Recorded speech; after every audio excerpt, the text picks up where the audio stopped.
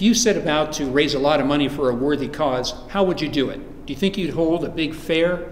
Well, that's what Philadelphia did in 1864, the Great Western Fair, or Sanitary Fairs it's called, to raise money for the Union War effort. I'm Robert Hicks, director of the Mütter Museum and Historical Medical Library of the College of Physicians of Philadelphia, and welcome to another episode of Broken Bodies, Suffering Spirits, Injury, Death, and Healing in Civil War Philadelphia.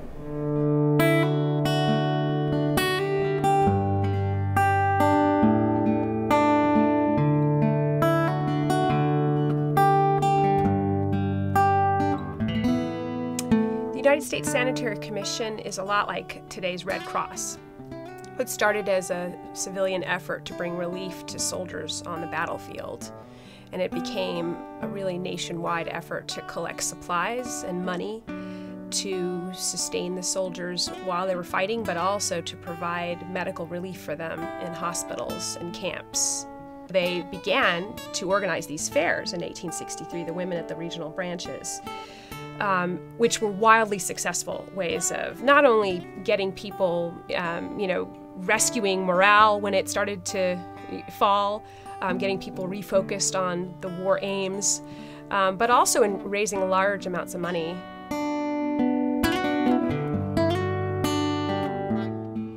I am standing in a corner of Logan Square in Philadelphia, and ahead of me is a major busy parkway, and it leads in that direction to the Philadelphia Museum of Art.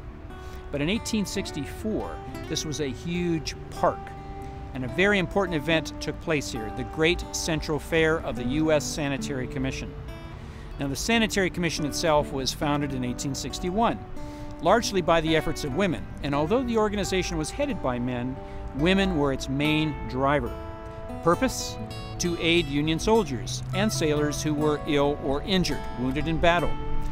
Now, the Sanitary Commission received authority to work with the War Department to go into the field alongside the troops and the military hospitals to provide comfort, which was usually material comfort, ranging from medicines to blankets and food for the ill and injured.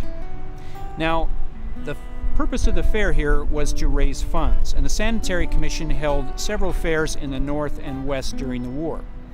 But the big one here in 1864 covered all of this area. There were temporary pavilions, some buildings with the vastness of a cathedral to display flags. There was a museum to display artworks. George Washington's carriage was even on display. President Lincoln showed up to give a speech and to help raise funds for the effort. And when he got here, he found this place so packed he could barely move between the buildings. He had just been nominated for a second term. In 3 weeks in June 1864, the fair came and went, but it raised over $1 million in 1864 money, hugely beneficial to the war effort. The Sanitary Commission women did a lot of the organizing, and what we see was that many of the white women who have done a lot of the writing, and the middle class, upper class women, wanted to volunteer their time. And again, this was a very important part of their role, was volunteering. But there were other women who did get paid to nurse. Some of the volunteers saw that as below them. I'm not one of those contract nurses. But yet other women who nursed, and some of them may have been on these Sanitary Commission ships, they were in other hospitals, they had been made destitute. Their husbands and sons had been killed, so they had to work.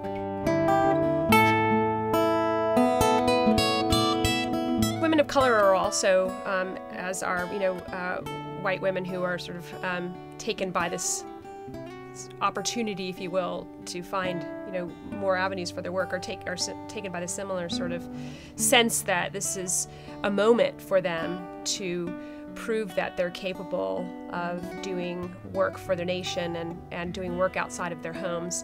Women of color are also going to start their own organizations that are going to parallel white women's organizations. Here in Philadelphia, we have a Colored Women's Sanitary Commission. We have a Ladies Sanitary Association, which are associated with the black churches here in Philadelphia. And these organizations, interestingly, begin to raise money and supplies even before Pennsylvania or even Massachusetts are accepting black soldiers. So they're in anticipation of there being black soldiers and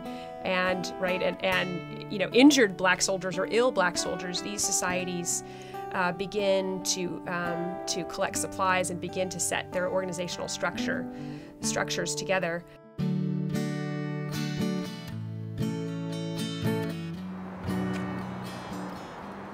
The United States Sanitary Commission was the largest and most influential organization for the relief of the troops. But there were also grassroots, smaller local organizations that contributed to the effort. We're standing near the location of one of them that was known locally as Brown's. Now, we are in Philadelphia near the Delaware River waterfront. And behind me, you can see the Ben Franklin Bridge. On the other side of the river is Camden, New Jersey. So this was a real convergence point.